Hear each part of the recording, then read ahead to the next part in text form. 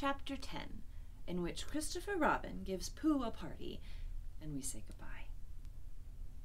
One day, when the sun had come back over the forest, bringing with it the scent of May, and all the streams of the forest were tinkling happily to find themselves their own pretty shape again, and the little pools lay dreaming of the life they had seen, and the big things they had done. And in the warmth and quiet of the forest, the cuckoo was trying over his voice carefully and listening to see if he liked it. And wood pigeons were complaining gently to themselves in their lazy, comfortable way that it was the other fellow's fault, but it didn't matter much. On such a day as this, Christopher Robin whistled in a special way he had. An owl came flying out of the 100-acre wood to see what was wanted. "Owl," said Christopher Robin, "I'm going to give a party." "You are you?" said Owl. "And it's to be a special sort of party because of what Pooh did when he did what he did to save Piglet from the flood." "Oh, that's what it's for, is it?" said Owl. "Yes, so will you tell Pooh as quickly as you can, and all the others, because it'll be tomorrow." "Oh, it will it?" said Owl, still being as helpful as possible. "So will you go and tell them, Owl?" Owl tried to think of something very wise to say, but couldn't, so he flew off to tell the others, and the first person he told was Pooh. "Pooh," he said, "Christopher Robin is giving a party." "Oh," said Pooh, and then seeing that Owl expected him to say something else, he said, "Will there be those little cake things with pink sugar icing?" Owl felt that it was rather beneath him to talk about little cake things with pink sugar icing, so he told Pooh exactly what Christopher Robin had said, and then he flew off to Eeyore. "A party for me," thought Pooh to himself. "Well, how grand!" And he began to wonder if all the other animals would know that it was a special Pooh party, and if Christopher Robin had told them about the floating bear and the brain of Pooh, and all the wonderful ships he invented and sailed on, and he began to think how awful it would be if everybody had forgotten about it, and nobody quite knew what the party was for. And the more he thought like this, the more the party got muddled in his mind, like a dream when nothing goes right. And the dream began to sing itself over in his head until it became a sort of song. It was an anxious Pooh song. 3 cheers for Pooh. For who? For Pooh! Why, what did he do? I thought you knew. He saved his friends from a wetting. 3 cheers for Bear. For where? For Bear! He couldn't swim, but he rescued him. He rescued who? Oh, listen, do. I'm talking of Pooh. Of who? Of Pooh! I'm sorry I keep forgetting. Well, Pooh was a bear of enormous brain. Just say it again. Of enormous brain.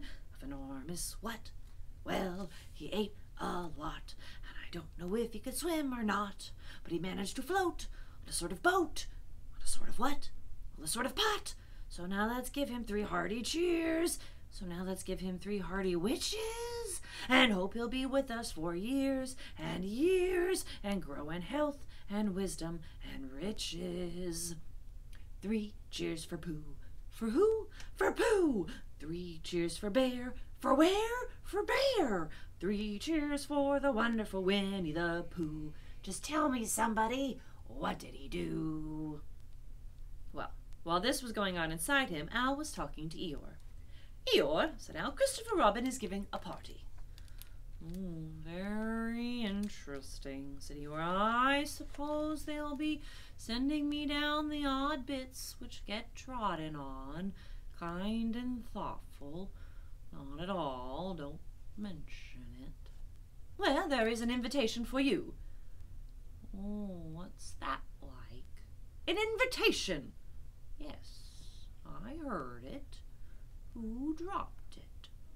"Well, this isn't anything to eat. It's asking you to the party tomorrow." Eeyore shook his head slowly. "You mean Piglet, the little fellow with the excited ears. That's Piglet. I'll tell him." No," said Owl, getting quite fussy. "It's you." "Are you sure?" "Well, of course I'm sure. Christopher Robin said all of them. Tell all of them." "All of them except Eeyore?" "All of them," said Owl sulkily. "Ah," said Eeyore. "A mistake, no doubt, but still I shall come. Only don't blame me if it rains." But it didn't rain. Christopher Robin had made a long table out of some long pieces of wood, and they all sat around it. Christopher Robin sat at one end, and Pooh sat at the other, and between them on one side were Owl and Eeyore and Piglet, and between them on the other side were Rabbit and Roo and Kanga. And all Rabbit's friends and relations spread themselves about on the grass and waited hopefully in case anybody spoke to them, or dropped anything, or asked them the time. It was the first party to which Roo had ever been, and he was very excited. As soon as ever they had sat down, he began to talk. "Hello, Pooh!" he squeaked. "Hello, Roo," said Pooh. Roo jumped up and down in his seat for a little while, and then began again. "Hello, Piglet!" he squeaked. Piglet waved a paw at him, being too busy to say anything. "Hello, Eeyore!" said Roo. Eeyore nodded gloomily at him. "It'll rain soon, you see if it doesn't," he said. Roo looked to see if it didn't, and it didn't, so he said, "Hello, Owl!" And Owl said, "Hello, my little fellow," in a kindly way, and went on telling Christopher Robin about an accident which had nearly happened to a friend of his whom Christopher Robin didn't know. And Kanga said to Roo, "Drink up your milk fast, dear, and talk afterwards." So Roo, who was drinking his milk, tried to say that he could do both at once, and he had to be patted on the back and dried for quite a long time afterwards. When they had all nearly eaten enough, Christopher Robin banged on the table with his spoon, and everybody stopped talking and was very silent, except Roo, who was just finishing a loud attack of hiccups and trying to look as if it was one of Rabbit's relations. "This party," said Christopher Robin, "is a party because of what someone did, and we all know who it was, and it's his party because of what he did, and I've got a present for him, and here it is." And then he felt about a little and whispered, "Where is it?" While he was looking, Eeyore coughed in an impressive way and began to speak. "Friends," he said, "including oddments, it is of a great pleasure, or perhaps I better say it has been a pleasure so far, to see you at my party. What I did was nothing. Any of you, except for Rabbit and Owl and Kanga, would have done the same. Oh, and Pooh. My remarks do not, of course, apply to Piglet and Roo because they are too small. Any of you would have done the same, but it just happened to be me. It was not, I need hardly say, with an idea of getting what Christopher Robin is looking for now." And he put his front leg to his mouth and said in a loud whisper, "Try under the table." And I did what I did, but because I feel that we should all do what we can to help. I feel that we should all... said Roo accidentally. "Roo, dear," said Kanga reproachfully. "Oh, was that me?" asked Roo, a little surprised. "What's Eeyore talking about?" Piglet whispered to Pooh. I don't know," said Pooh rather dolefully. "I thought this was your party." "I thought it was once, but I suppose it isn't." "I'd sooner it was yours than Eeyore's," said Piglet. "So would I," said Pooh. said Roo again. "As I was saying," said Eeyore loudly and sternly, "as I was saying when I was interrupted by various loud sounds, I feel that—" "Here it is!" cried Christopher Robin excitedly. "Pass it down to silly old Pooh. It's for Pooh."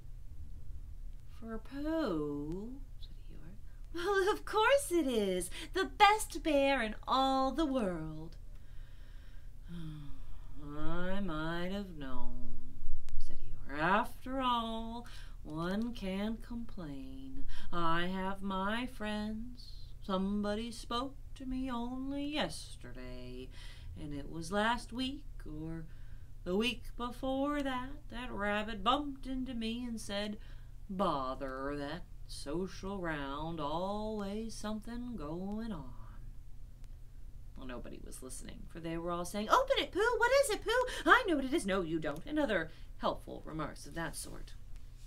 And of course, Pooh was opening it as quickly as ever he could, but without cutting the string, because you never know when a bit of string might be useful. And at last it was undone. When Pooh saw what it was, he nearly fell down. He was so pleased. It was a special pencil case, and there was pencils in it marked B for bear, and pencils marked HB for helping bear, and pencils marked BB for brave bear. There was a knife for sharpening the pencils, and an India rubber for rubbing out anything which you had spelt wrong, and a ruler for ruling lines for the words to walk on, and inches marked on the ruler in case you wanted to know how many inches anything was, and blue pencils and red pencils and green pencils for saying special things, and blue and red and green. And all these lovely things were in little pockets of their own in a special case which shut with a click when you clicked it. And they were all for Pooh. "Oh," said Pooh. "Oh, Pooh," said everybody else except for Eeyore. "Thank you," growled Pooh. But Eeyore was saying to himself, "Oh, this writing business, pencils and whatnot, overrated if you ask me. Silly stuff, nothing to it." Later on, when they had all said goodbye and thank you to Christopher Robin, Pooh and Piglet walked home thoughtfully together in the golden evening, and for a long time they were silent. "When you wake up in the morning, Pooh," said Piglet at last, "what's the first thing you say to yourself?" "What's for breakfast?" said Pooh. "What do you say, Piglet?" "Well, I say, I wonder what's going to happen exciting today," said Piglet. Pooh nodded thoughtfully. "It's the same thing," he said. "What did happen?" asked Christopher Robin. "When?" "Well, the next morning." "I don't know." "Could you think and tell me and Pooh sometime?" "Well, if you wanted it very much." "Well, Pooh does," said Christopher Robin. He gave a deep sigh, picked his bear up by the leg, and walked off to the door, trailing Winnie-the-Pooh behind him. And at the door he turned and said, "Coming to see me have my bath?" "I might," he said. "Was Pooh's pencil case any better than mine?" "It was just the same," I said. He nodded and went out, and in a moment I heard Winnie-the-Pooh bump, bump, bump, going up the stairs behind him.